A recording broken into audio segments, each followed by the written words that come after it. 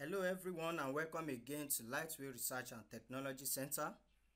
Please remember to subscribe to our channel and click the bell notification button below so that you never miss new videos and tutorials you might be interested in. We are going to look at how to perform the Jarque-Bera Normality test in Eviews in this particular video.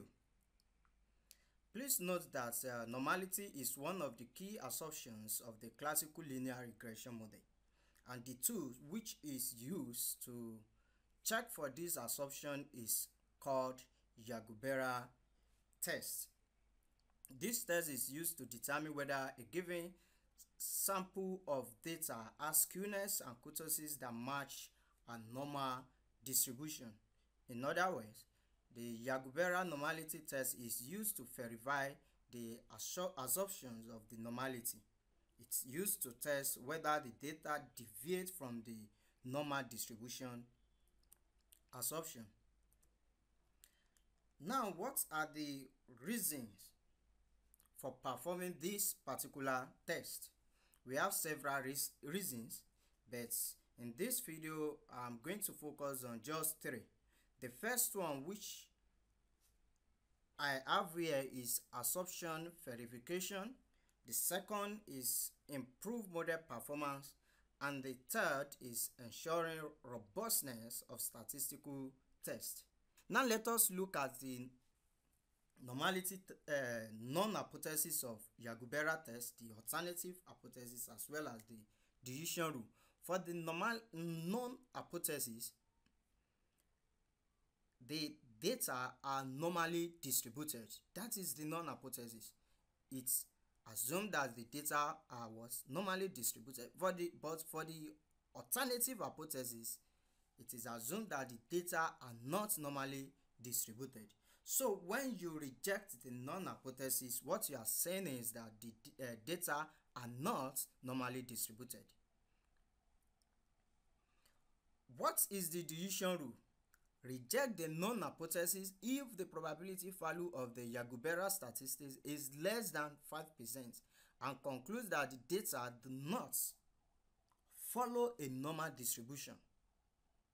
Otherwise, fail to reject the non-hypothesis and conclude that the data follow a normal distribution.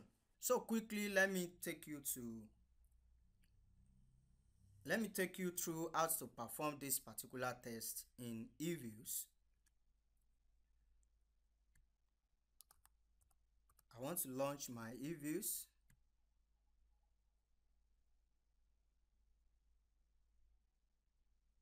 Okay, I have my Eviews here. This is my work file. So here I have my dependent variable, which is the GDP. I want to make use of the log of GDP. And I have my independent variables, which are oil price, inflation, and population. Please take note, inflation is in percentage. That's why I did not log it in this particular model. To perform the Jarque-Bera test, you first need to estimate ordinary least square model. So the first thing you do is to highlight the dependent variable, then followed by the independent variables. The first is inflation, next is oil price, and the third is population. Then you right click and open as equation. Once you open as equation, you have this window. The method of analysis is least square. Then you click OK. Here is the least square results. To obtain the statistics for Jarque-Bera, you go to View. From View, you select Residual Diagnostics. Then you select Histogram. You can see Normality Test. Histogram. Once you select Histogram, you have this particular chart and statistics. You can see here that the series is the residuals. Don't forget, the residuals. Then we have the mean, we have the median, we have the maximum, we have the minimum, we have standard deviation, we have skewness, we have kurtosis. All these things we have explained it in one of our videos. You can check our channel for videos on descriptive statistics, so I'm not going to discuss these ones in this particular video. What I'm interested in is the Jarque-Bera statistics and the probability of the Jarque-Bera statistics. If you look at it, you will see closely, you will see that the Jarque-Bera statistics is 4.797741.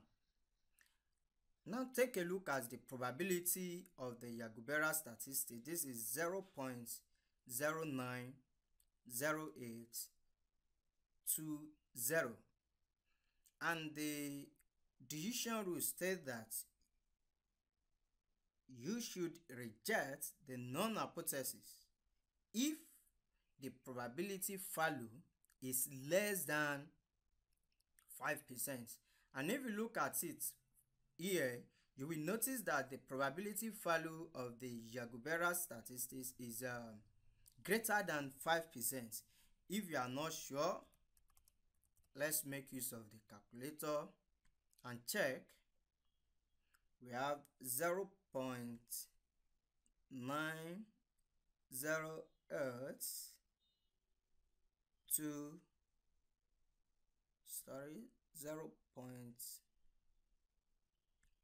0.090820.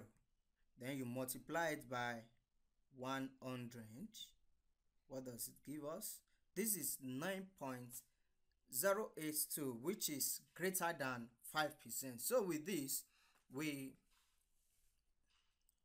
cannot reject the known hypothesis because it is greater than 5%. So the conclusion here is that the data are normally distributed, that is, the residuals do not deviate from the normal distribution.